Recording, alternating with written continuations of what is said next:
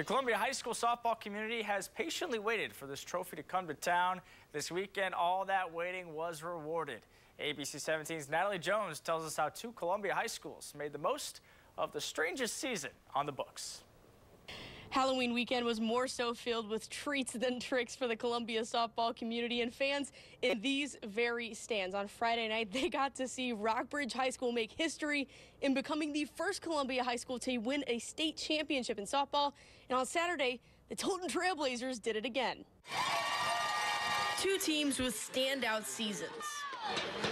Two teams with standout pitchers. And two teams that made history. I'm so proud of these kids, especially these 6 seniors. Like I said, I've had an amazing relationship with all of them, and I'm just really happy that we could get it done for them and then go undefeated. Like, who does that? Really proud of the season we've had. It hadn't been perfect. We've had a few ups and downs along the way, but really proud of Paige and Allie. Paige, Allie, Ella, all in a long list of seniors that made this season happen despite the odds. We came into the season.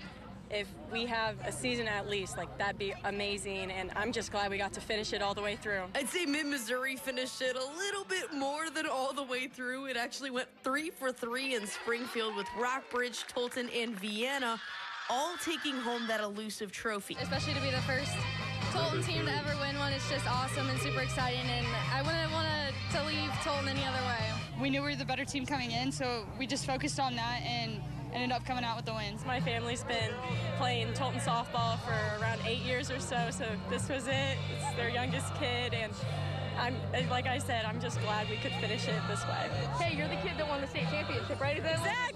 Exactly.